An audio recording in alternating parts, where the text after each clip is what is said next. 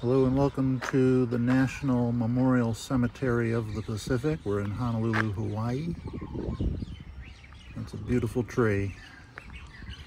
I need to figure out what kind of tree that is. And there we go. Chinese banyan tree. Well, so anyways, this cemetery is often referred to as the Punchbowl Cemetery because it's in the Punchbowl crater. In other words, it's in an extinct volcano near the center of Honolulu.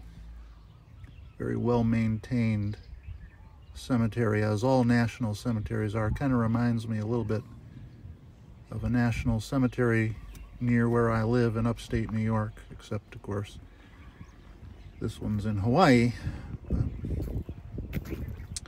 This is a very emotional place we're visiting. It's right up there with probably Pearl Harbor in terms of emotional impact.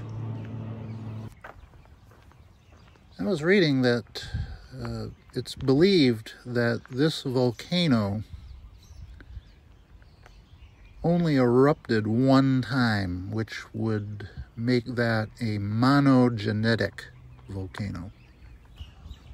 All right, we're going to be walking up the grand stairs leading to the memorial, and as we do, I'll give a little information, and then we'll just take a quick look around the memorial itself.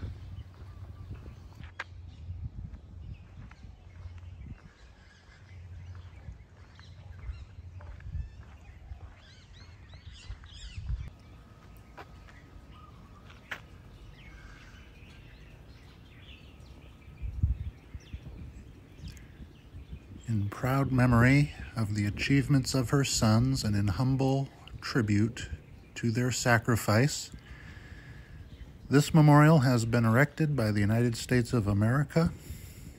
These men were part of the price that free men have been forced to pay to defend human liberty and rights. To these men we owe a debt to be paid with grateful remembrance of their heroism.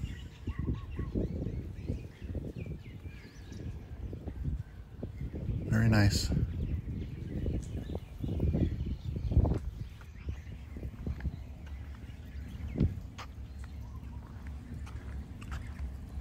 All right, now as we head up the grand stairs, there are going to be what is called the 8 courts of the missing.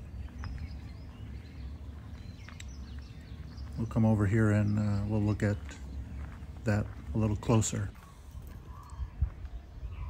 Okay, so you see some names here on these walls inscribed. Now, inscribed on these walls are the names of 18,095 American World War II missing from the Pacific, along with 8,210 American missing from the Korean War.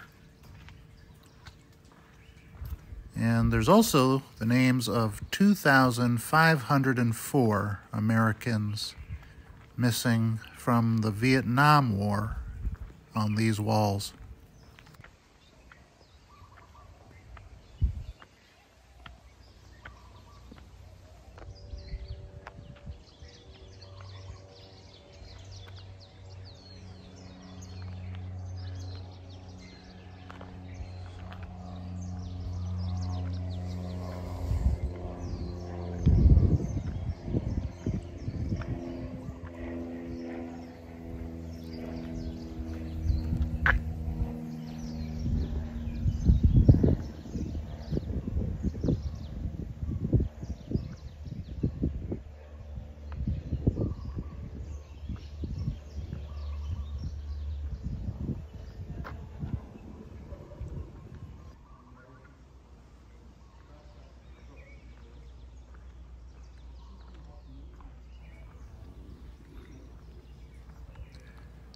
All right, now I'm going to show the inscription underneath here, which is a poignant sympathy written by Abraham Lincoln to Mrs. Bixby, who was a bereaved mother of 5 sons who died during the Civil War. Here it is right here. It says, "The solemn pride that must be yours to have laid so costly a sacrifice upon the altar of freedom."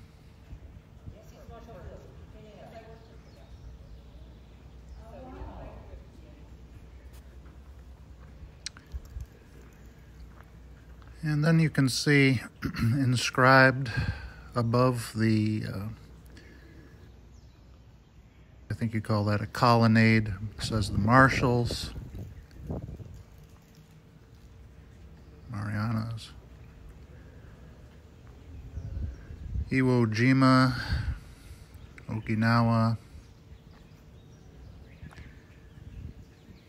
Tokyo. These are the places where the Pacific Fleet has fought throughout the Pacific region, some of the major battles.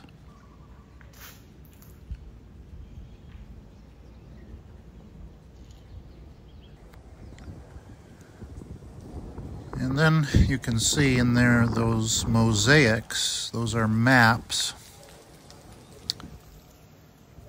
So for instance, there's Iwo Jima, and it shows the map and a basic description of the battle and what took place there. There are written descriptions also next to the mosaics.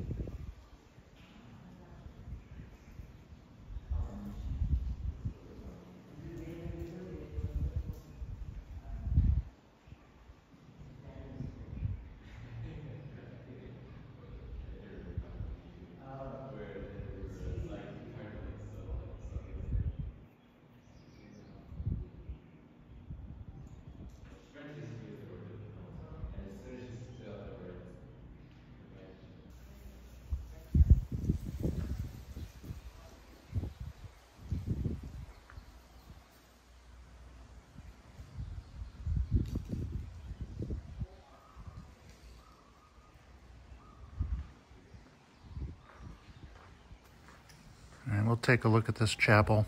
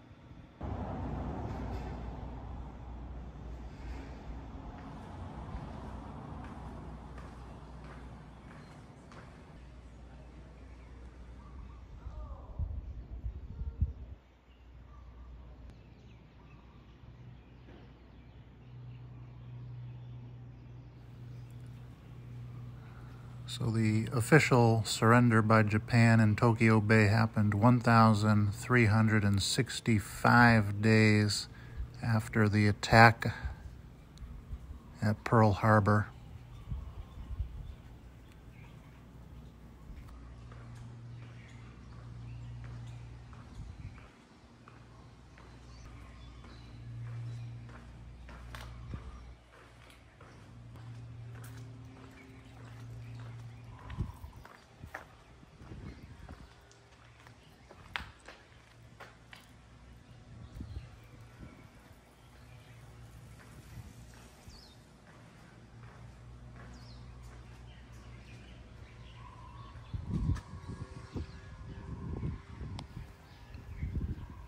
Okay, so you can see some buildings from Honolulu with Diamond Head way out in the distance, which is a volcano. And if you were to look at where we are right now from the air, you'd be able to see that we're inside a crater.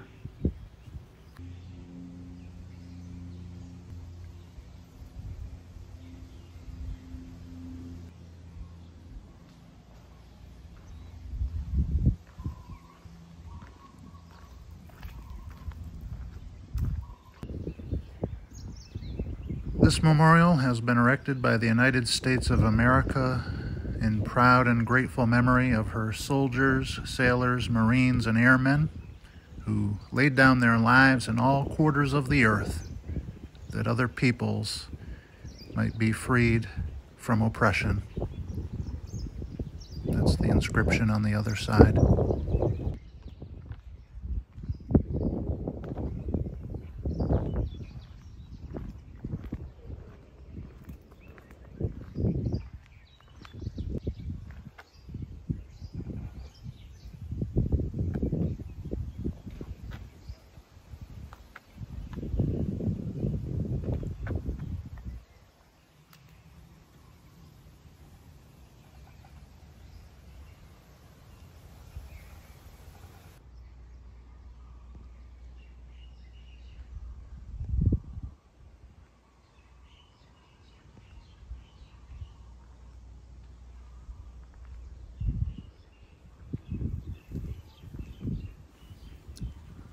What an amazing memorial.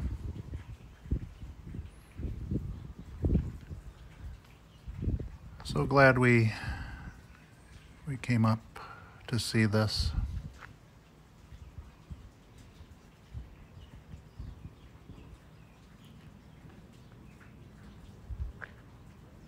Beautiful tribute.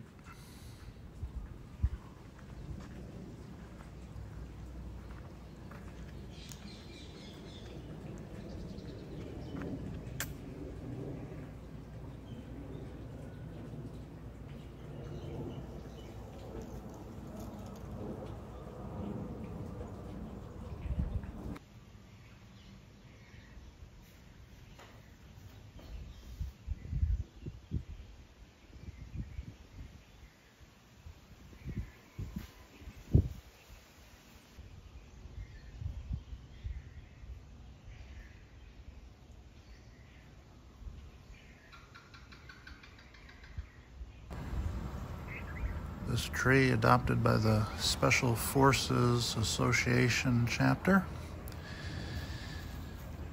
We're on the rim of that Punchbowl crater, and we're looking out on Honolulu on a beautiful day.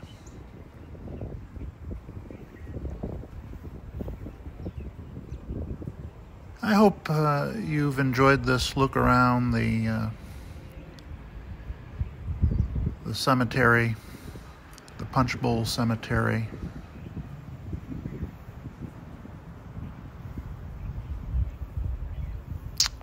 We'll see you next time. Bye-bye.